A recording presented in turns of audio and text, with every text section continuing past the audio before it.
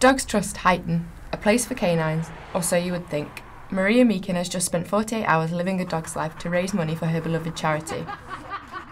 No one actually knows how the dogs feel because no one goes in a kennel, and it's easy for anyone to say, "Oh, poor dogs," and then carry on with your everyday life. But to stop and sit back and think about it properly and how do they actually feel. So I thought, well, 2 days, it won't kill me. It's 48 hours. It's not the end of the world. The money raised will be spent on essentials for caring for these homeless dogs like Alfie, who looks after the abandoned puppies in the centre.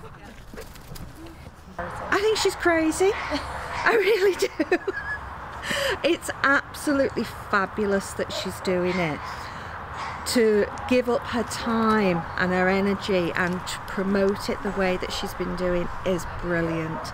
It's going to, if not raise lots of money, raise lots of awareness about the unwanted dogs that we have in the centre, and that is brilliant. Dogs Trust relies on donations and volunteers to run the centre. With over 7 million dogs in shelters nationwide, this task is becoming increasingly difficult. But thanks to Maria's determination, more than £1,000 was raised before she even entered the kennel.